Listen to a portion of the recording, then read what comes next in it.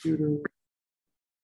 Okay, so we're working our way through the Ku book, and we're now up to flammability properties.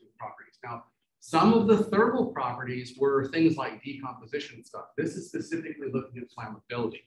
So how do you inhibit flammability? So in the case of polymers, we're talking about solid combustion, okay? So the active solid combustion actually has three distinct and overlapping phases. The first thing is the preheat phase, because the solid itself doesn't melt. Flame is a vapor phase reaction. So what you have to do is you have to get that unburned fuel heated up enough to catch fire and or produce flammable gases that are evolved from that system. So you have to have enough heat there long enough to decompose enough things in the small molecules to get it into the gas phase and start burning. Once you start burning, that's great because now the actual fire has black body radiation radiating back to help promote heat, which takes it to the distillation phase or gaseous phase. That's where you're starting to thermally decompose the solid material, and that solid material is generating small molecules, which can diffuse out and burn in the gas phase. Now, the last phase is the charcoal or solid phase. And this is where most of the flammable gases are gone or in too low a concentration to sustain flame. And then you have the charred fuel. It doesn't burn rapidly. Sometimes it'll actually go out. Sometimes it'll have enough residual heat to smolder, okay? And then if it comes in close with something else, it'll do that. But it's not exactly that simple. There's a lot of things going on all at once. And this is not the diagram I was looking for. I was looking for a much more complex diagram. But we have the idea that we have this heat from an ignition source that causes thermal oxidation, which produces heat and produces thermal degradation.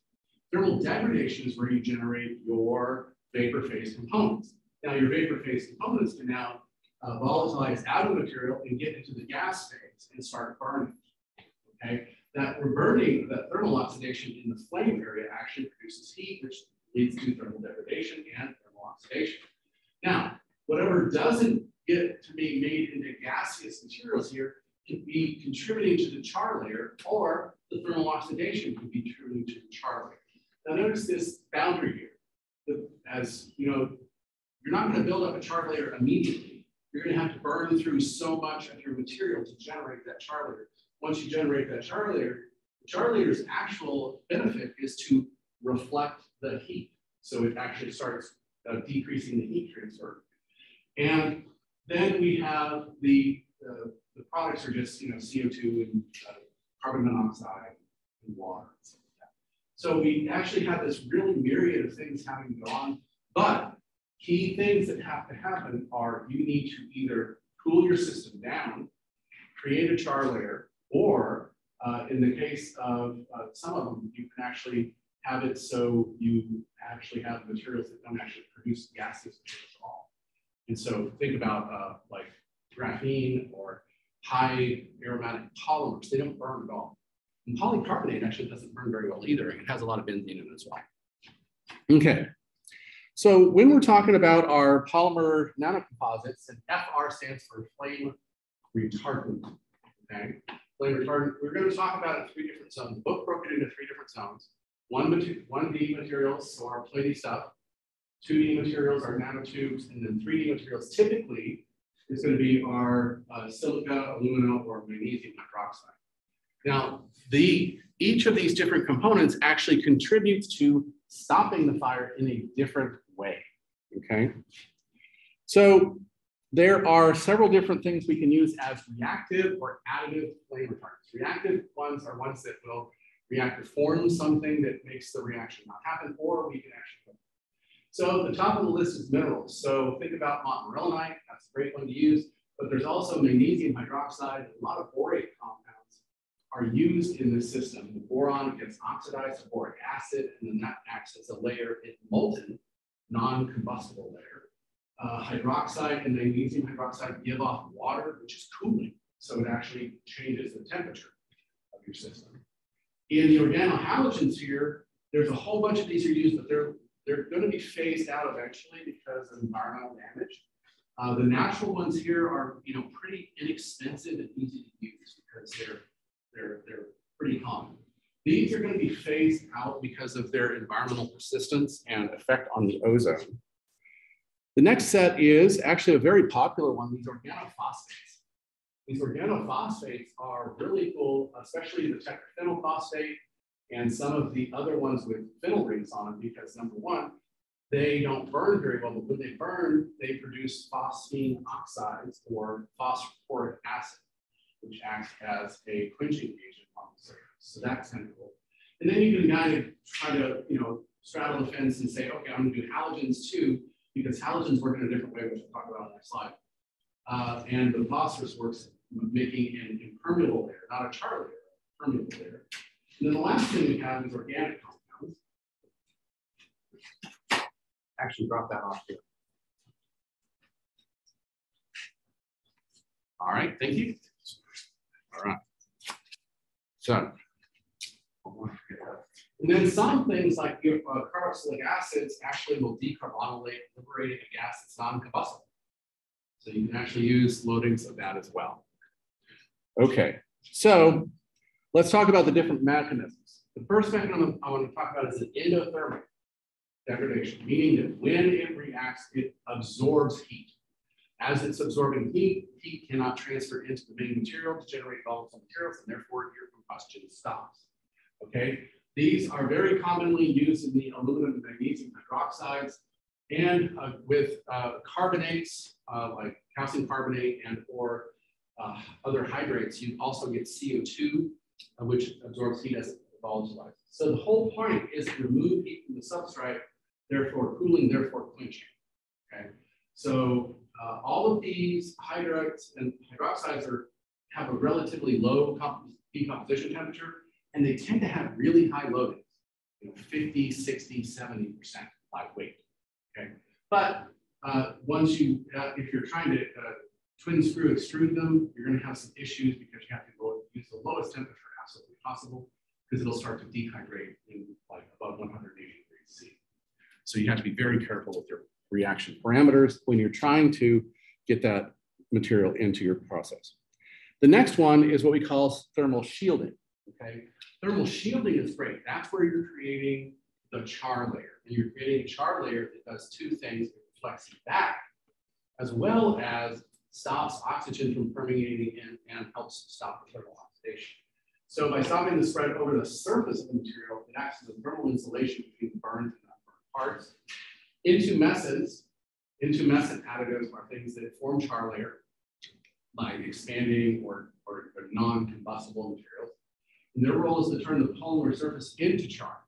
Okay, so they're going to expand and then fuse together so that it doesn't allow you to char. So that separates the flame from the material, because remember, the flame is above the material radiating heat back. Okay, so it slows that heat transfer for the unburned fuel. Okay, and then for non-halogenated organic and inorganic phosphates right there, the main thing that happens is phosphorus really loves oxygen. The phosphates tend to only have one oxygen on them. Sometimes they're phosphate esters and they'll have 3 oxygens on them, but it's going to decompose to get 5 oxygens total to give us a phosphoric acid, a charred phosphoric acid. Now, phosphoric acid is not the strongest of acids, but it will also wet the surface in the molten phase here and act as a barrier as well. Okay, so we have endothermic, we have thermal shielding, and we have now dilution of the gas phase. This is where CO2 or things that produce CO2 like carbonates and or carboxylic acids work well. What they do is you're going to pump out CO2 or water, which can burn, and therefore that kind of spreads the gas molecule, spreads the combustible materials out, making it have to migrate further before it can actually combust. So this helps to lower basically the effective concentration of oxygen. If you're lowering the effective concentration of oxygen, you're going to lower the flame spread rate. Okay, so now we can dilute it with gases. So this is also used in a lot of things where we have nitrogen generators like tetrazoles, aminotetrazoles. Those are used in airbags. Airbags use a kind of a detonamal material that gives off a huge amount of nitrogen. And that would also do a gas phase dilution system as well. Okay, now there's gas phase radical quenching. Turns out some of the more reactive species inside your flame, they're like hydroxide radicals, hydrogen radicals, and they're very short-lived and they add to spreading these highly energetic materials. When you do it, they undergo thermal degradation, giving HCl or HBr right here. And sometimes that's catalyzed by adding a tiny amount, like 0.3% of the antimony compound. Then when they react and get in that vapor phase, they turn into chloride radical and bromide radical, which are much longer lived. Okay, that slows the propagation of radicals down. Therefore, it slows the flame down as well. Okay, so we have the reason that this is that it's not going to propagate by radical oxidation, so it slows the combustion system. So that's how the halogenated systems work. All right. So questions on our different types of flame retardants. Okay. We're going to do everything but the gas phase quenching here. We're going to do, an endothermic. We're going to do char, and we're going to. We're not doing gas. So we're going to do predominantly the endothermic and the char are the two major mechanisms that we'll be studying with our nanocomposites in this set today. That's still like, you have all the radicals, especially the houses, it's still like safe. Safe for us, or safe for the ozone. So, well, see, that's where they're starting to phase out, because when they actually do get used, they will be volatilized as a gaseous product, and they are very long-lived, as the CFCs and other things. So if they get in the upper atmosphere, they will kill us. So that's why one of the reasons they're phasing out. Plus, a lot of them are aromatic polyhalogens, and those are environmentally persistent. They can't be disposed of. Basically, if they get released into the air, water, there's nothing, no microbes. Are the halogenated ones the best? No, I think the phosphates, it depends on what you're trying to do. The phosphates work really well for things like fabrics and paper and plastics like PVC, the magnesium oxide, hydroxides and stuff, that works really well in thermostats or in rubbery things because it's going to make them tougher. The gas generators work for things where you're going to be out in the open and you have the expanding gas home. So they're not necessarily the best, but they are common. I think they're being phased out for the borates and the phosphates. Okay, so for our testing, we will see some TGA and stuff like that. Of course, X-ray and some TCAN and stuff like that. But the real value here is things like vertical flame test, which I'll describe and actually have a video. And then char yield. Char yield is important if you're looking for that barrier making a char layer system. So you're looking for char yield. How big is it and how fast does it form? What temperature can it form at? And then cold calorimetry, we've already talked about. That's how much heat it gives off when it's burning. Well, both its peak heat release and its average or total release. So because we've already talked about cold calorimetry, I'm just going to remind you that we have a sample here. We can do three different things here. We're going to look at the sustained heating as it's being exposed to a certain amount of heat flux. We're going to also look at that peak heat rise, and then we're also can look for our how much smoke is given off. And so in these results, we're actually just looking at the peak heat release and the total heat release. And of course, we're looking for this. Where did my? There. We're looking for our thing to look like this. When we're charring, this is what we're looking for. We're looking for it to heat up, and then that char layer is insulating and just slows everything down and go there. So what we should see in almost all of these is this kind of peak here, because the cone calorimetry works for that kind of char level. Okay. So then char yield is done by TGA. So we can just do 10 degrees a minute and figure out how much material is left in the pan by how much stuff you have. Okay. There's another isometric version of this where you can actually look at thermal degradation over time as well. But this is the primary way in which you get char yield. Okay, and then you can actually sometimes analyze the char afterwards to see what the major components are. Okay, another system that I didn't mention there was limiting oxygen index. Okay, limiting oxygen index tells us what minimum percentage of oxygen is required to burn that material. So, you know, our atmosphere is 21. So if it burns an atmosphere, you know, that's not good. Well, it turns out that you can put your sample in here and you start it burning, and then you have a mixture of nitrogen and oxygen, and slowly, while not changing the flow, decrease the amount of oxygen. Or I'm sorry, keep increasing.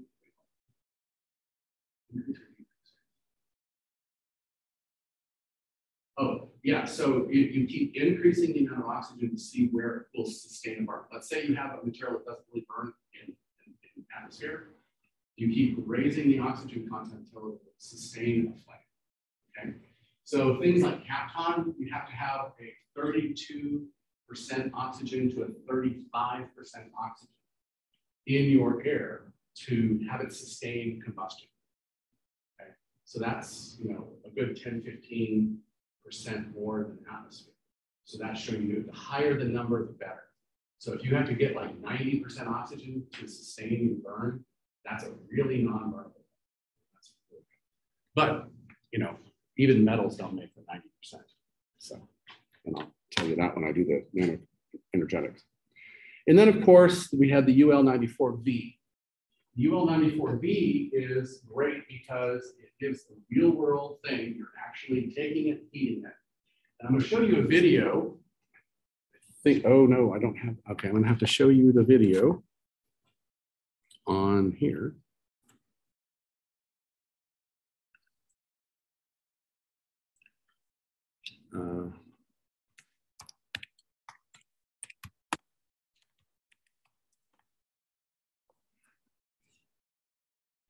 I forgot I converted it into a PDF file, and then that means,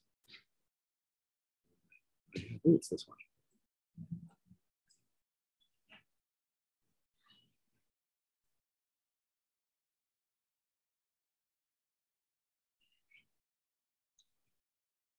Let's skip ad and then turn the sound on. Vertical flame test is a material characterization standard for determining the flammability of a plastic. This instructional video will cover safety, items, and equipment required, setup, procedure, and analysis of a vertical flame test. This instructional video is intended for engineering students who have completed the Intro to Plastics and Composites, Materials, and Processes. While working in the lab, you will need to wear safety glasses Oh, that's the volume while all the way up, conducting sorry. a vertical flame to properly display your identification badge. Can you This hear will that? ensure the safety and security of the labs. While working around open flames and high temperature materials, heat protective gloves should be worn. Warning: while conducting a vertical flame test, volatiles can be released into the air. It is required to wear a respirator during any testing. Get a lab technician's approval before conducting any vertical flame There's no tests. sound up here. Before starting the test, you will need a working hood, cotton balls, Bunsen burner, clamp stand, heat So gloves, this is just going to a respirator, a timer, a ruler, a striker, aluminum foil, and your sample specimen. An optional metal windshield may also be used. Test specimens should be 125 millimeters long, 13 millimeters wide, and between 3 and 13 millimeters thick. The samples are pretty. Fume hood can be located in the measurements and analysis lab immediately on the right. Heat gloves can be found outside the door to the left at the roto molding station. Strikers can be found to the left of the fume hood on the wall. Ask a lab technician to get a Bunsen burner and a clamp stand. To start setup, turn on the hood lights and ventilation. The switches can be located on the front of the hood to the left. Lay down some aluminum foil to make sure the workspace stays clean for other students. Attach the Bunsen burner hose to the blue natural gas nozzle located on the left of the fume hood. Spread out cotton balls directly underneath where the specimen will burn. The cotton balls are used to indicate the flammability of any drips that come off of the specimen as it burns. Set up the ring stand so that it is directly above the Bunsen burner. Attach the specimen to the ring stand. Adjust its height so that it will sit 10 millimeters above the top of the Bunsen burner.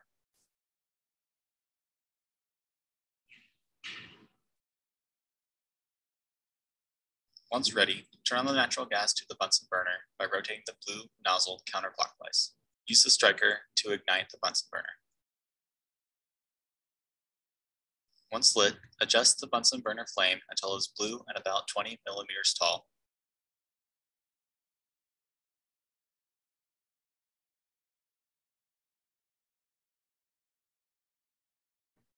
See how they had it where the sample pivots into and out of? Because you pivot it in. Before starting the test, verify that the flame is 20 millimeters tall. Also, make sure the hood door is as low as possible. Once ready, apply the flame to the center of the specimen at the bottom, ensuring half the flame, or roughly 10 millimeters, is making contact with the specimen. Hold the flame on the specimen for 10 seconds, starting once the flame has made contact. It helps to have another person time while doing this. After 10 seconds, remove the specimen from the flame and hold it over the cotton balls.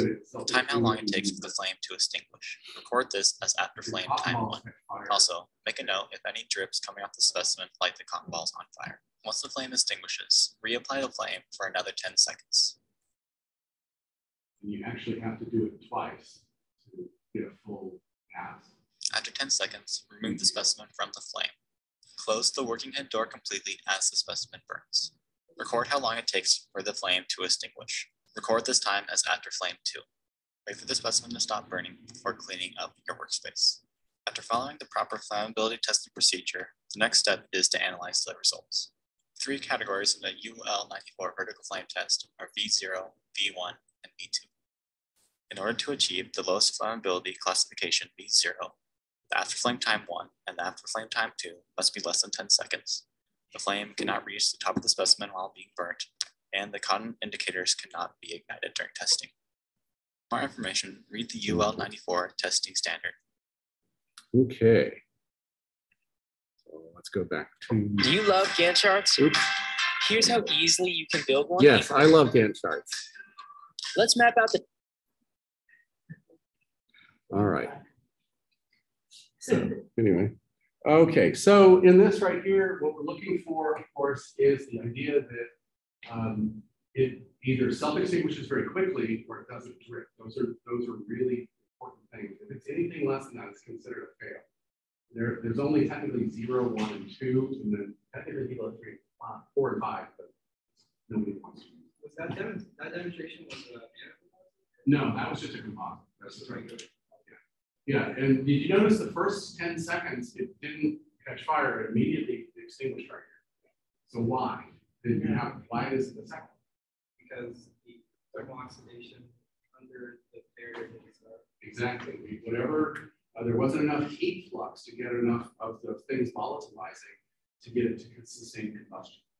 Okay, so that first 10 seconds gives you some idea if you have enough heat flux to start thermal oxidation in there, and then it starts burning right away. And then, of course, if you have something like polypropylene, it's going to melt flaming balls, cotton balls get on fire. Okay. So the second, that's why the second test is important, because you're seeing, you pre-warmed it basically. Now you're seeing who catches fire again. How long are you supposed to wait? It's 10 seconds, 10 seconds, 10 seconds, 10 seconds. Yeah, you can't wait too long or else it'll cool down. So, okay, so we're going to start first with the one-dimensional. So we're going to start with the clays. The most common clay used are montmorillonites. Most of them are in the chlosite family, so they'll probably be pretty good to use. And because they're just so easy to get, because Gonzalez actually has a mine where they just pull it out of the ground and modify it and ship it out by the ton. Okay, so it is really, really a good low-cost material, and it actually does a good job in this, especially making char layers. So the first thing I want to talk about is the heat release here of this nylon, and it's actually a nylon 11. So it's a total of 11 carbons in the chain, and a beam on the end. And so then they put in different little things. They put in the flame retardant additive that they normally use. And this one is, I want to say it's a phosphate. I think I have it in my notes. But then they added carbon nanotubes right here, nanoclay, carbon nanofibers. Okay. So in the case of the carbon, the neat material, that's this first curve here. We see it just burns very quickly. Okay, very high heat release, 1200, and it's completely combusted in under 200 seconds. Okay, and the second one here is just the flame of that, flame retardant.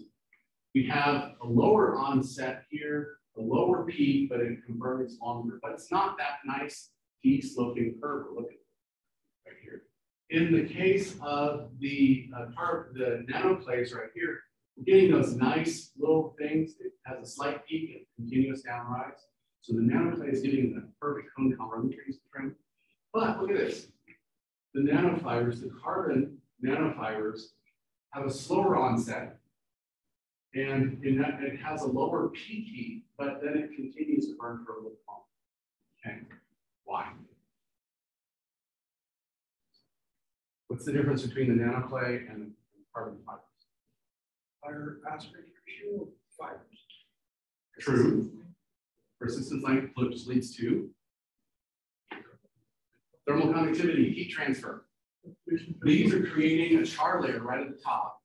These, well, they're not burning, they're diffusing the heat, so it takes longer for it to combust. They're diffusing the heat, but by the time you get, all the heat transferred, it's going to take longer to burn it all because now it has enough heat flux here to continue on burning. So here we're creating a char layer and stopping a little bit. Here we're limiting onset because of our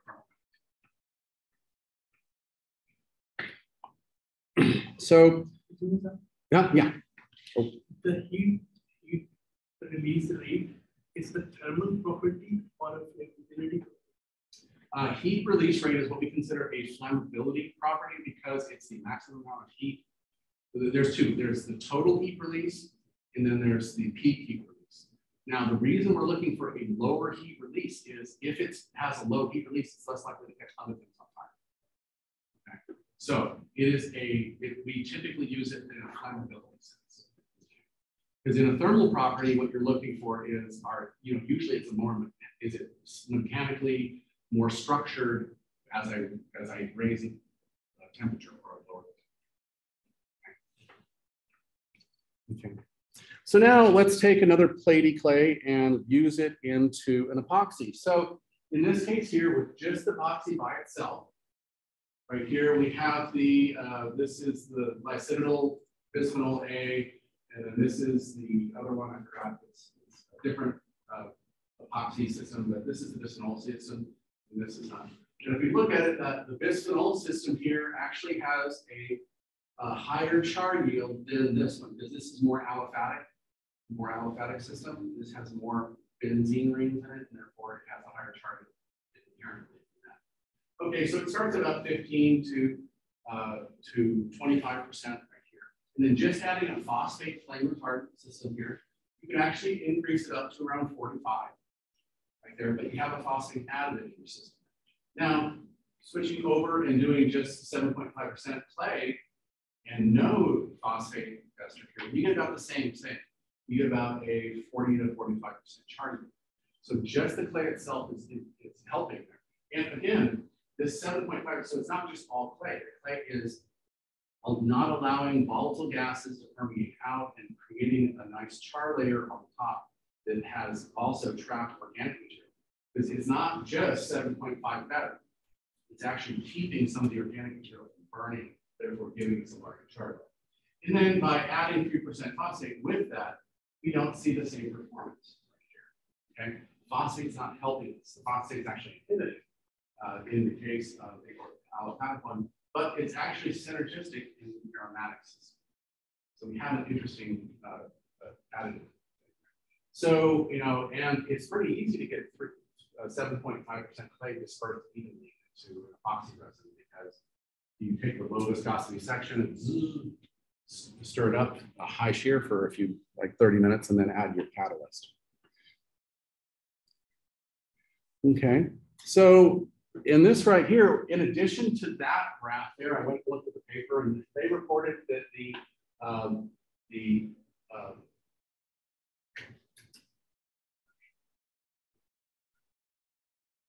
oxygen index. I had a question. Sorry. Oh, sorry. You said that the epoxy with the greens is naturally more Things with aromatic rings tend to charcoal. I guess that, did we discuss it? Why is that? They're harder to oxidize. And so, for example, if you burn, polycarbonate, which is like a medicinal A-based system right there, is considered non-combustible or pretty hard to start fire on. Polyethylene burns immediately. So that's an aliphatic versus there's a polyparaffenylene that actually doesn't even start to combust until like 600 degrees. But I might find a better explanation for you. I'll look that up. But it is relative. Related to use of oxidation. Yeah, they are harder to oxidize, therefore they're harder to get outgassing from, and harder to generate. And then if you can think about it, they almost graphitize. Yeah, and that's how good our char layer is. So limiting oxygen index, thank you. Went from 25%, which is just over atmospheric, up to 32 or 34% with the adding of the nanoclay to it. So that's actually a bigger change than most people see, because again, the limiting oxygen index is just how the polymer matrix burns, but it does show an important value there. Now, with the tetrafunctional one, with fewer benzene rings, it actually helped as well. It started at 26 and went up to 35. So that's actually pretty decent in the fact that they do. Usually it's not that big a deal. And then the mass rate loss, which is another thing you can get from the cone calorimetry, actually was decreased by 40%. So the peak heat release was lower, the total heat release is lower, and that mass loss rate was decreased by 40%. And then they saw that the heat of combustion, smoke, and carbon monoxide yields were unchanged. So remember, we get smoke seared from the cone calorimetry test as well. So that means that we're not looking at a catalytic or non-catalytic mechanism. We're looking at a barrier mechanism. Everything else is the same. Okay, so let's move over to elastomers, and these are thermoplastic elastomers. And they were done with clay loadings up to 10% using a twin screw extruder. And I just wanted to show you another twin screw extruder showing that we have the polymer feeds here and then starts to melt. And then we have our solid feed here. And then this is our liquid mixing in high shear zones, degassing, and followed by extrusion.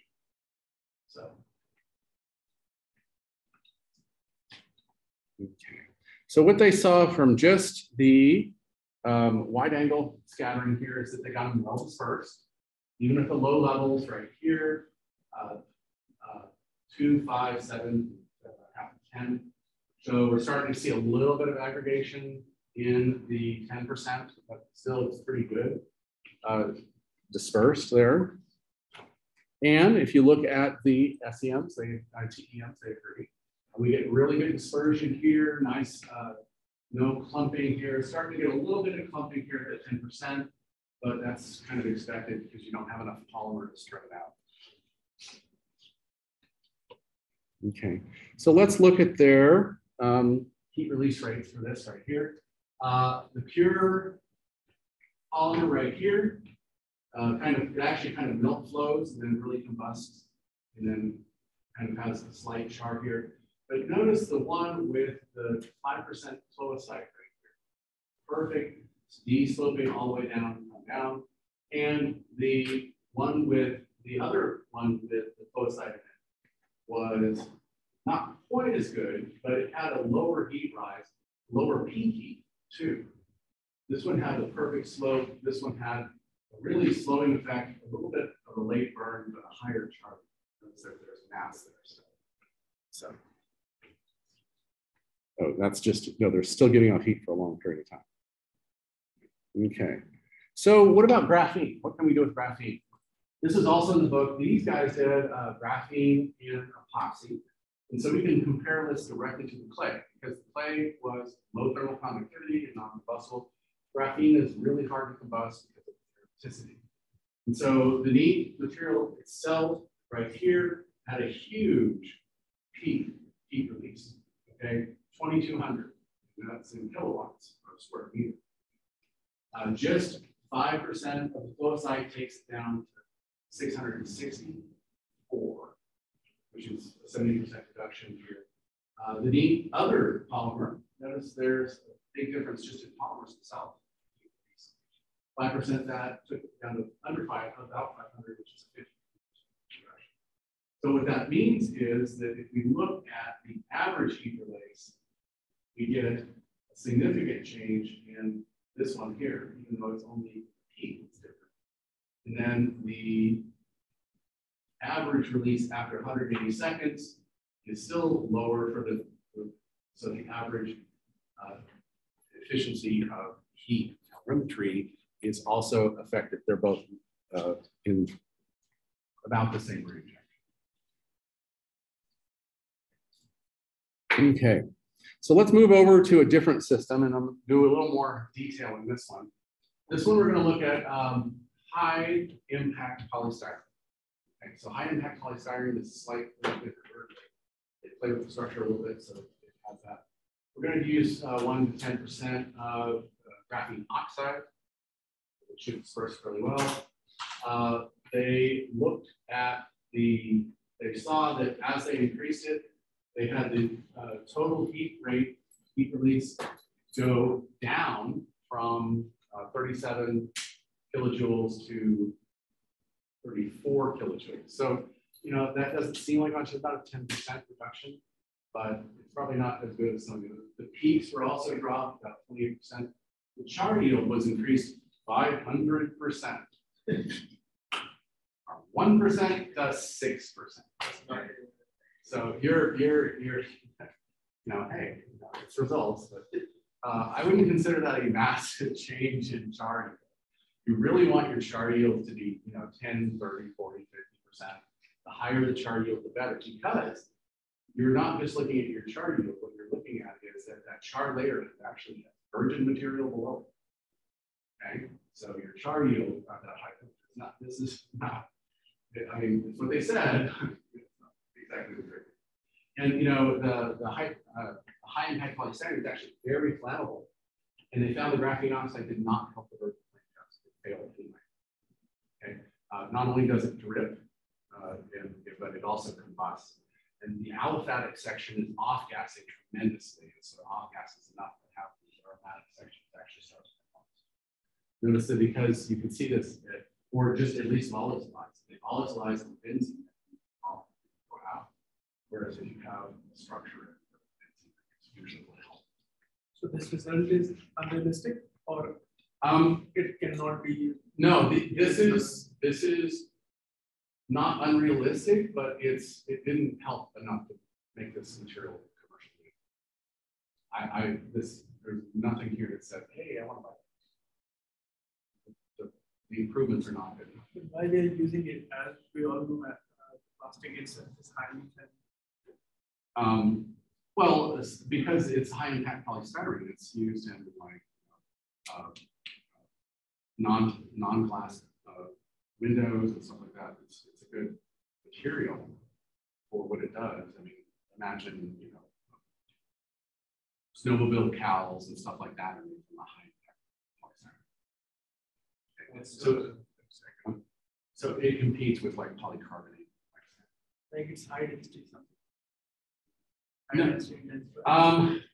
I thought it's it's either symbiotic or atactic or isotactic. They get it in a structure, so it's actually it has better impact properties than normal styrene. So okay. So I should have looked that up. I didn't. I'm sorry.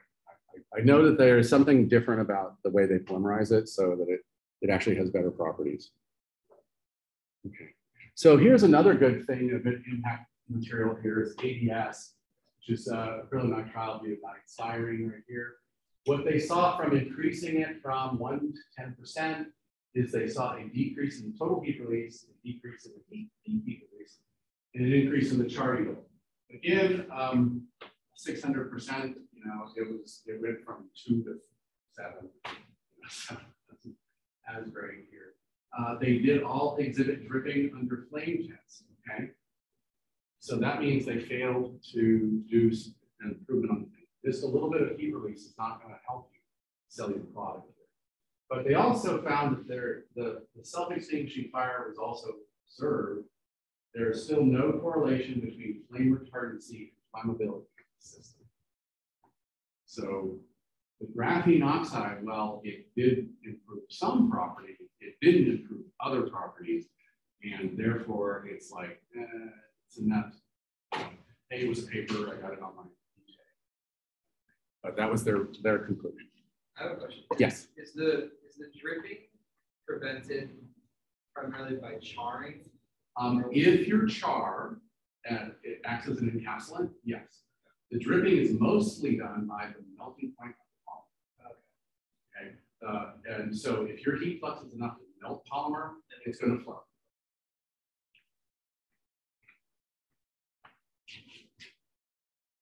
Okay. So now let's go to polycarbonate.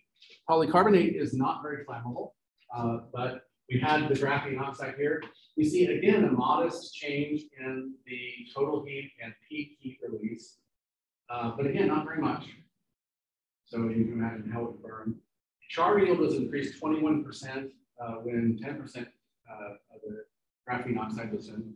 So basically, it's just the graphene oxide is adding to the weight here. Well, it's not. The PC is not very flammable itself. It extinguishes in 14 seconds. That makes it a V1. V1, it's not a V0, which is what we're looking for. Decrease the self-extinguishing time to 4 seconds and no drips observed. Okay, so that means it makes a V0. So they were actually able to up their game, get their V0, but they didn't have to go very far. They needed 4 seconds. They needed 4 seconds to meet their V0. So that's why this is a V1, which is a great place to start. And then they were able to get non-dripping and make it inflammable or make it a V0.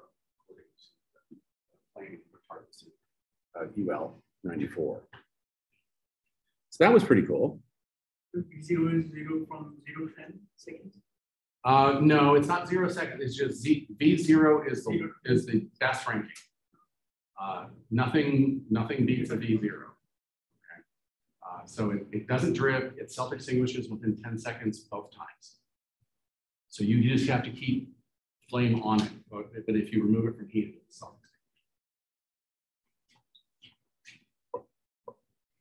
Okay, so now we're going to switch into the two-dimensional. So we're looking at carbon nanotubes and the halloysite, which is a natural 2D clay. And the first one we're going to talk about is carbon nanofibers. Okay, in this result, we have polyimide 11 again. So we have 11 carbons between the each nitrogen in the chain. And again, it's just a single. They did it with a twin screw extruder. And then they wanted to use these for selective laser sintering and additive manufacturing. So basically, they want it as a powder that they can hit it with a laser and melt it together and fuse it together. So they wanted it to be flame resistant so that they could just do the fusing without flame. Okay, and then they saw it to enhance the thermal and flame retardancy property, an intumescent flame retardant additive was used. And that was these things right here, the exfolit. And there's 3 different ones that they use for that. So this is an additive on top of having carbon nanofibers. Okay, and I want to say that these are phosphate ester-based flame retardants. Okay, so what they saw was that the decomposition temperature is at about 50% mass loss. So that's what they said is, what is the temperature 50% of mass loss? And so they wanted to look at that. And when they saw that the higher decomposition temperatures were those that were reinforced with carbon nanofiber only. So the flame retardant thing was helping only the carbon nanotubes. And again, the reason probably is that it's transferring heat out into the hole, making it less likely. The third one, though, had a synergistic effect with the carbon nanotubes and actually lowered the decomposition temperature. We raised the decomposition temperature at 50% of the weight loss by 66 degrees. Okay, so it went from 300 to 366. So that's a significant gain. So there's something about this additive right here, this additive number 3, and the carbon nanotubes work synergistically together. That was the only combination that had that large a change. All the other changes were smaller. Okay, so let's go to a PMMA system here. So they kind of admitted that when they were doing their PMMA that they got one of the systems with pretty good dispersion and one of the systems with pretty bad dispersion. So they admitted that. They actually saw differences in the systems. And then they also did polypropylene, polybutadiene, and polyethylene, all with multi-wall carbon nanotubes. And their results from that are here. So in the PMMA system right here with the single wall carbon nanotubes here, the one with good dispersion has that great, nice, flat curve that we're looking for in our heat loss. But the poor dispersion and the pure polymer itself both had fairly high rates of like 1300, where this one had the peak was around 550. So we had about, a significant kind of half of the maximum rate. And this was kind of at a low heat flux, usually 50. So this is kind of low, but it still was able to onset fairly quickly in a second. But again, plateaued out with our well-dispersed nanotubes. Oops.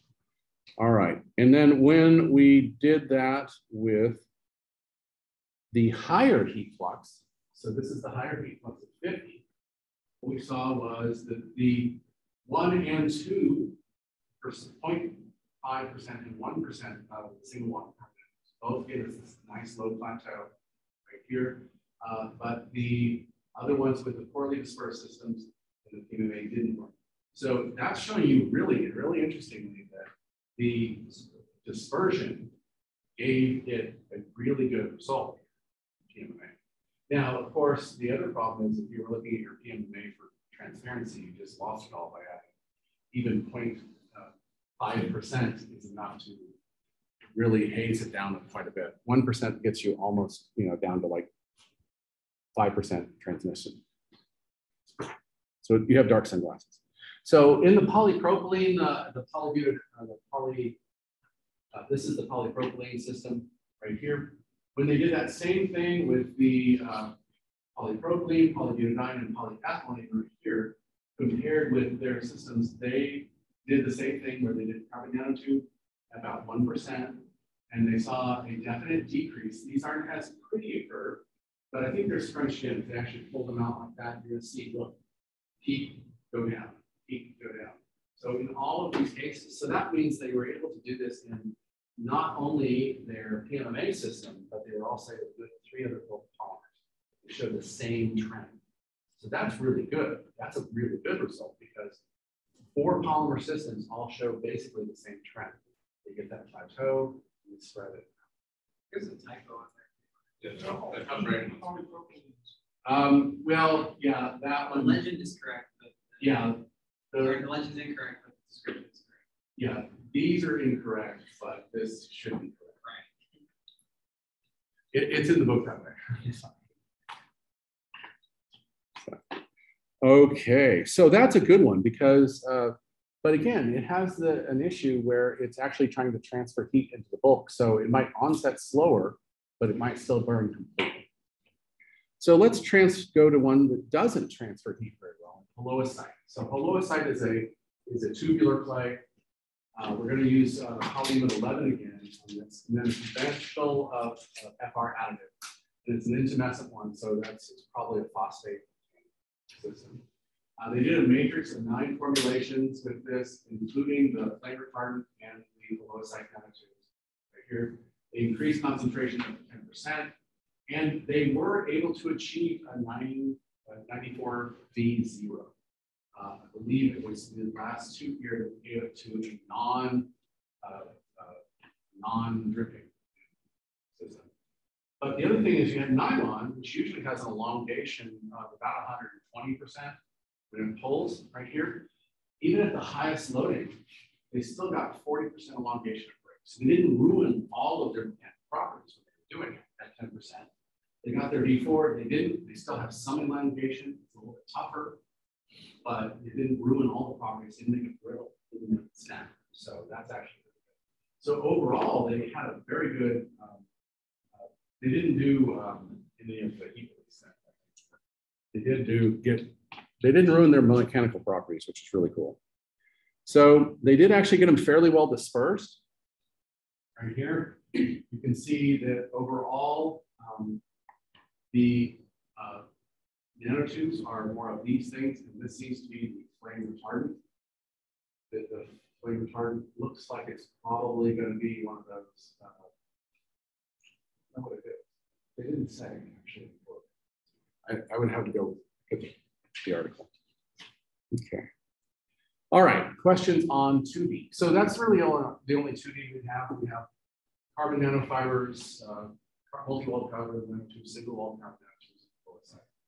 Everything else is in 3D. Just coincidence that they're all using 11 instead of 6. I assume it has something to do with the fact that they want to use it in a fiber or something. It's used in like the compression molded boxes and stuff a lot. So they're probably trying to increase the fiber.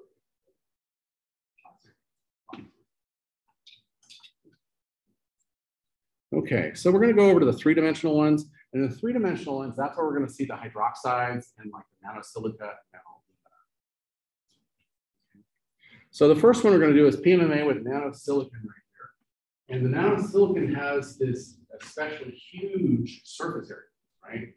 Because if you have like 20 nanometer particles, you're looking at like 600 cubic meters per gram. Square meters per gram surface area. So that, as the smaller the particle, the more surface area it has, right? So that gives it down so that by the time you get into the nanometer range, you have a huge surface area. They noted that there was no improvement in the limiting oxygen index at the 10% nanosilicon, even all the way down to 7 nanometers size. So the limiting oxygen index, the silicon just didn't help. It didn't transfer, it didn't reflect heat, something.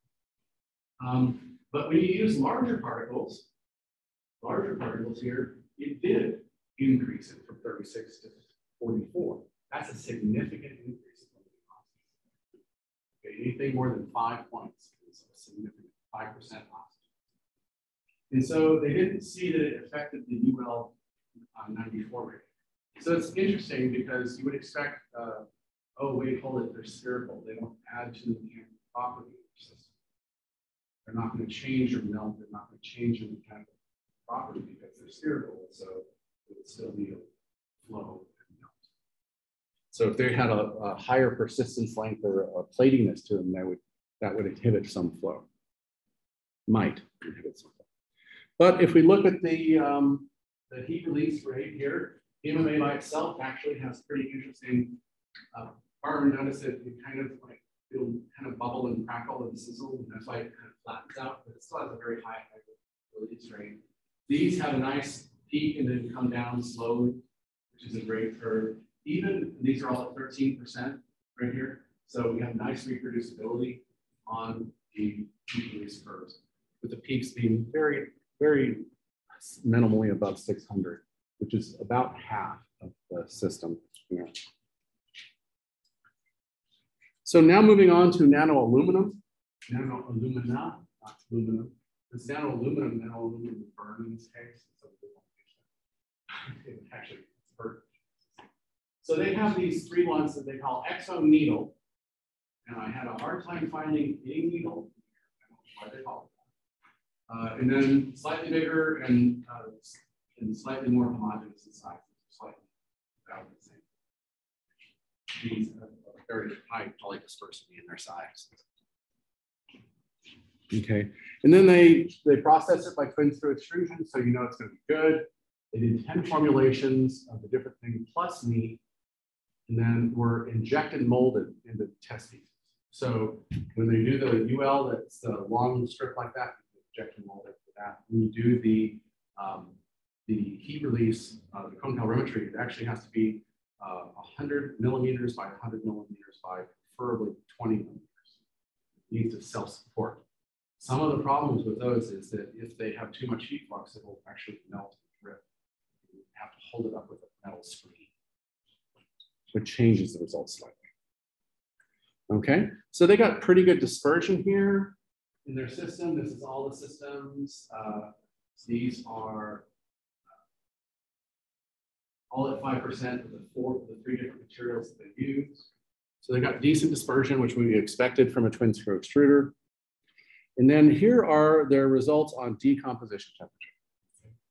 So, and luckily they've done the math for you. They've done the delta T. And so any of them, the one that seems to be the one is the needle seemed to have the highest change in decomposition temperature. The first nano. So the second one had a reasonable amount, but it was about the same as the third. So there's something about that material there. Either it has a different structure, or maybe it does have needles in it somewhere. See them, but it definitely has a greater impact on the system.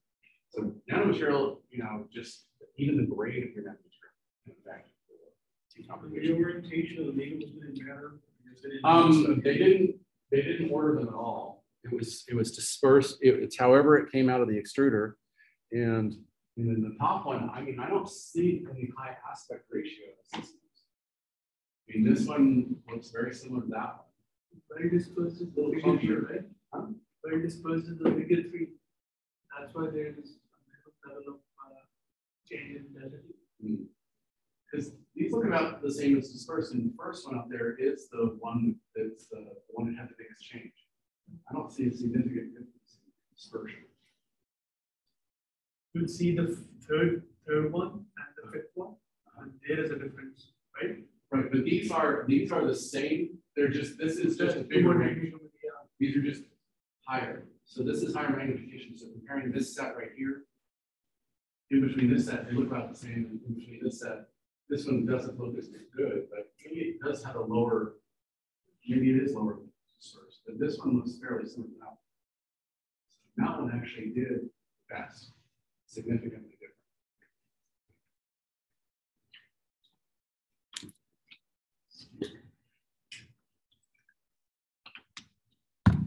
So further testing on that. Oh, we already did that. Okay. So now let's look at the TGA curves that they got this from. So the material itself, actually starts decomposing fairly early here and has zero char yield here. And then as we increase our content of our, as we have our different components here, this actually takes up the most. But notice this one actually has the highest char yield. So, and this one has almost no char yield right here, down to 2%. So the polymer burned off completely on this one. The polymer had to remain because it's above the 2.5%. So this isn't just the nanomaterial. This is some of the polymer char influence creating char out of the organic material. So that's kind of a significant difference between them as well. But I would consider this about the same at 10%. So that means that they somehow bound to 7.5% of the organic material. Didn't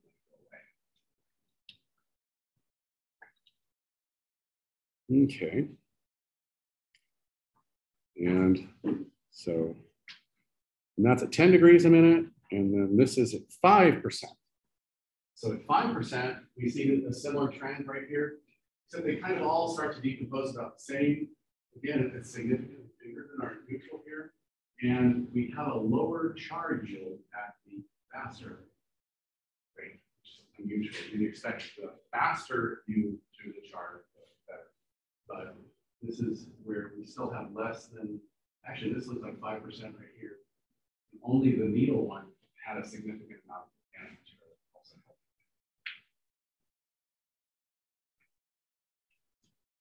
Okay. And then this is under nitrogen. Now under nitrogen, you'd expect a lot of polymer systems to char by themselves, okay? So the aromatic system, the flame resistant polymer I'm working on now, under nitrogen, it has like a 65% char yield at 800 degrees. Okay, so that would be like here.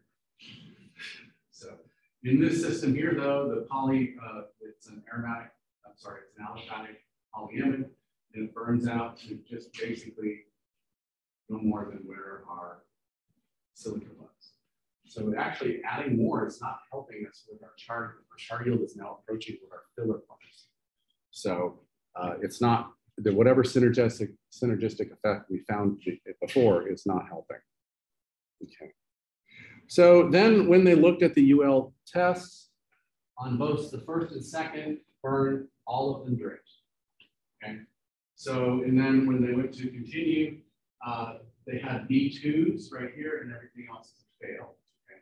The B2 also means that when you have your drip, you drip and then catch a cotton on fire. If you drip and don't catch a cotton on fire, you can be a B2. Drip, that means that you're melting your little piece of polymer was still burning when it hit the cotton. How does the drip rank? If you drip it off. A single drip of polymer coming off, and that counts as a drip. And so that's actually, you want to know there. And that means you. If you get 2 no's, you get a V0. If you get a no yes, that's like a V1, as long as you don't catch the thing on fire. If But both if you get yes, yes, yes, you get a V2 or a fail if you catch The actual rank, like third column. Or the fourth Yeah. column, drip rank, I don't know. Is that just subjective? How much That's drip? like Maybe maybe it drips 3 times. That's not one. in the first One one, time? it's the first one, But it's ranked, yeah. it's failed. So, And then the I mean, 2 is also failed. Yeah, so all the 3's failed, so they must have dripped a lot. 1, 2 passed, but the other 2 failed. Yeah, so Yeah. that's what I noticed. Yeah, they didn't, I don't, I think the fail means that it must have come. yeah. Oh, yeah. So if it drips a lot and it's bad dripping, and then it fails too. That makes sense. So, oh yeah, sorry. I forgot about that. Okay. So now let's switch over to that cooling effect, that endothermic reaction. Most of the ones we have are looking at char or looking at some kind of barrier or reflecting energy back. Here we're actually going to have an magnesium hydroxide or hydrate, magnesium hydrate as well, actually absorbing heat from the system. Now, usually if you have large particles, 2 to 5 micron particles, you have to load it really high. So, because it doesn't have a whole bunch of water in it, so you have to have a whole bunch of it in there to extrude enough water to cool the system down to make them, the fire retardant. So let's try nano. Hey, macro doesn't work. Let's try nano, right? So let's go. Oh, and the system they're using is a little bit different. It's a copolyethylene vinyl acetate. So vinyl acetate, if you clip those off, that's a polyvinyl alcohol loop. And this is actually a little more hydrophobic than that. So it's a blocky copolymer. Okay, so I wouldn't have published this one right here. This is showing our nanofiller in our matrix. I think that's a very bad dispersion. Yeah. So I would have tried to look for something where there's just one of the smaller ones by itself. And this is. Yeah, sure. So it is. It's look like in a petri dish. Yeah. It's just like. That might say 100, man. No. I think it's 100. That's so bad. Yeah, the bar is 100 nanometers, so that's a big clump. That's a huge one. Okay, so let's look at what they got. They got it dispersed, maybe not very well, but they got it dispersed here. And they do see that the micro here actually decomposes earlier. It has a weight loss earlier. But actually, weight loss isn't necessarily a decomposition, right? Because we're supposed to be giving off water to cool the system down. And it's giving off weight earlier. So that might be a benefit to us, right? And then they both at the 500 markers that they stopped there. So what they're looking for is a lot of people actually do what's the mass loss to 500. And that's a common way to look at thermal stability because you have to go through an intermittent temperature rise. But we see that we get a little bit of mass loss earlier on and at a lower temperature. So that could be good, could be bad. Okay. Now, when they actually did a freeze fracture on these and looked at them, they actually saw that the micro stuff was clumpy and stuff like this. And again, this is a 5-micron bar. This is a 5-micron bar. And these were not dispersed very well. The particles were these little things here, but notice how these are really rough around the edges. So the matrix did not infuse into those large particles and did not separate them out very much. Okay, so we have that was probably their best dispersed particle. So we have a dispersion problem, and that's at 26 weight %. Okay, so and then it is the EVA, ethylene vinylene copolymer, vinyl acetate copolymer. So let's see. So this was the storage modulus as a function test factor. So remember, this is a DA, dynamic DTA, dynamic thermal analysis. So they're oscillating the material as they change the temperature. So in the case of this, our nanomaterial here is up here. Our micron size material is here. So what we see is the nanomaterial is actually helping with the storage modulus. And notice it's in relative storage modulus increasing as you go up in temperature. Okay, so it's like they're breaking it apart. It's actually giving it some physical support. The micron here does not improve it very much. And again, your polymer pair would be this one right here. It's a relative. So this is 2 above it, and this is 4 above the base.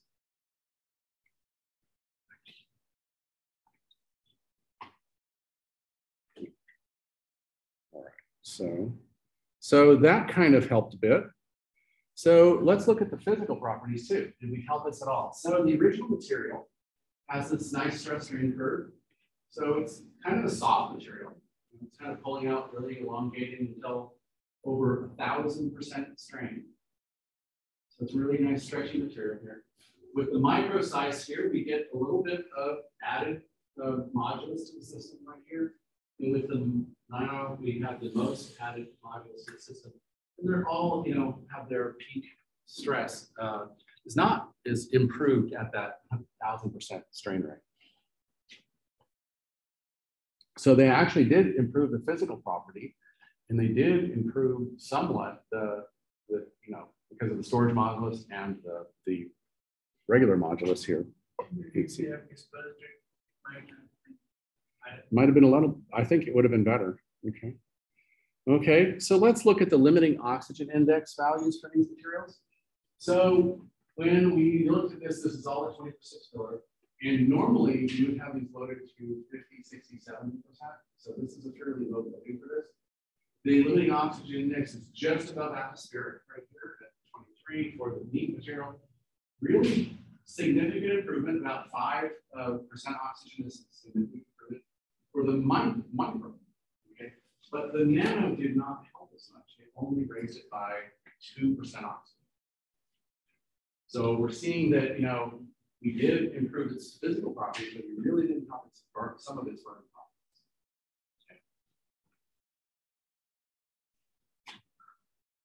Okay. And then if we look at it in nitrogen, what you're looking at is you're looking for that thermal decomposition, not necessarily burn. Okay, so you're looking for thermal composition. It gives us a non-oxygen thermal composition. So you don't have to have oxygen. The other one is thermal oxidative degradation. So this is just them breaking apart into smaller molecules and volatilizing out. So when we have it with the system here, the pure polymer is actually completely gone by 500C, but both of the filled polymers are just about 26%. So basically that's the filler. So yeah, it's really but in air, right here, if we use air here, we see a faster drop off in decomposition here. We get all the way down to 0 and about a little less than 26%. That's because you gave off some water during that system. There's water being given off. Actually, there should be, these went down to 0. You actually don't see a little water given off. But then this is where a whole bunch of water is giving off and the polymers are breaking. dehydrated magnesium oxide system. All right, so then they did a static test. So this is where they put it in the TGA and just held it at a constant temperature and looked for the residue. I want to say that they held it at 430 degrees. So here's the rise of the temperature to the set temperature, which is 430 degrees. You immediately see, as soon as you turn it on, you start getting decomposition approximately 7 minutes in. And then based on the number of what your conditions are, your filler, you can change the curve a little bit. So in nitrogen, that's the upper curves here. They were more stable. They had about 40% weight retention in nitrogen.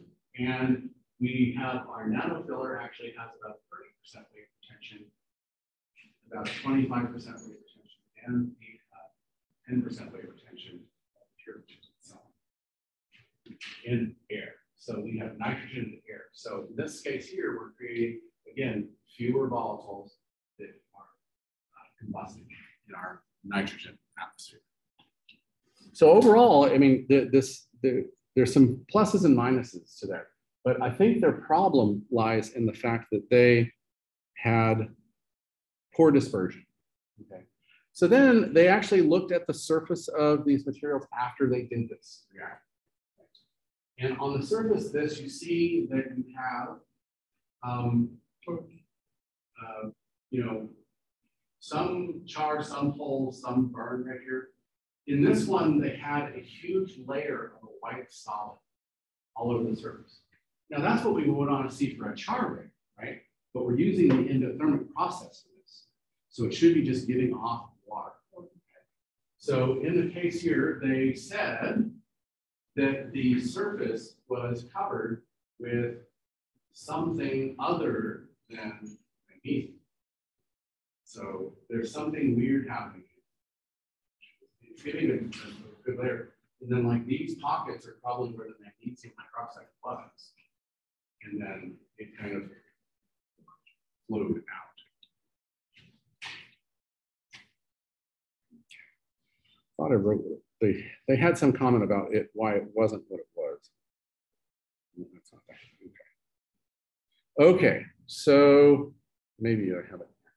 So the mechanical testings revealed that decreased particle size does enhance reinforcement. So we saw it definitely with that with the magnesium hydroxide to that high surface area, which we've seen before. It also demonstrated that the affects the thermal stability of the EVA significantly. The nanomaterial, the effect of the endothermic composition was considerably weakened, most probably by the catalytic effect of the high surface area. Okay. So you're giving off water earlier, even when you don't want to give off water. Okay, and then the thermal decomposition. As a result, untreated nanofillers showed less effective flame in comparison to the microfiller. The microfiller still used it very low for what we saw here. And perfect again. That's my last slide for this one. Part 2 will come next week. I mean, I'm sorry, on Wednesday. All right, I'm going to stop recording and